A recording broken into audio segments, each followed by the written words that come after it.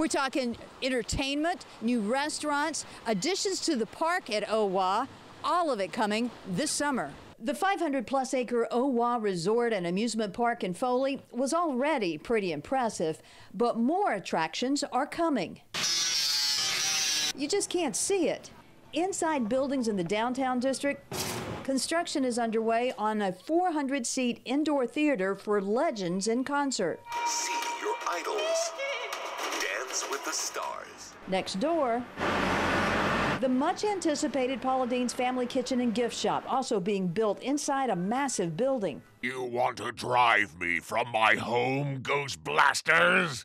Mystic Mansion, an indoor air-conditioned thrill ride, also set to open this summer, bringing to 22 the number of rides at OWA's amusement park. There's a lot of construction going on, so we're adding Paula Deen this summer, we're opening Legends in Concert this summer, we have a lot of new additions coming on board, restaurants, entertainment, but then also some stores, some retail shops. Opened just a year and a half ago, OWA is becoming what it always wanted to be, a destination. That was our goal from day one, and that'll be our goal until we get there. We know we're not quite there yet. It's been baby steps along the way, but now we're taking some giant steps. Also happening this summer, an esports indoor gaming center, and the dance party GLOWA returns Memorial Day weekend.